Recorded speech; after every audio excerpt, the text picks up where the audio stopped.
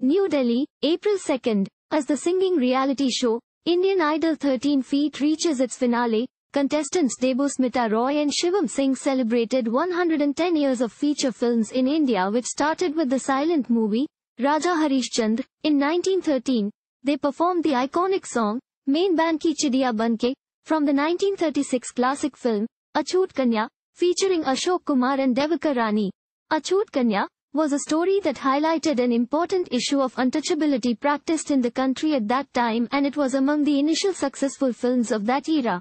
It was directed by Bavarian filmmaker Franz Osten and is considered to be a reformist project. Later, in 1953, director Amir Chakrabarti made the film, Patita, starring Devanand and Usha Kiran on the same theme, and it was followed by Bimal Roy's Sajata, featuring Nutan, which was released in 1959. Their performance grabbed the eyeballs of the judges as well as celebrity guests including choreographer Geeta Kapoor and Bollywood actress Sonali Bendre, while the hosts, Bharti Singh and Aditya Narayan, spoke about Indian cinema and its beginning in the country. Devika and Shivam recreated the bygone era with their rendition.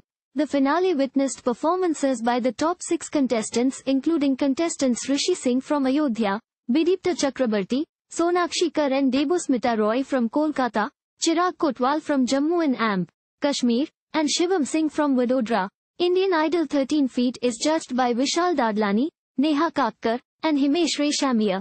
It airs on Sony Entertainment Television. Thank you for watching. Please subscribe to channel and click on bell for more daily videos.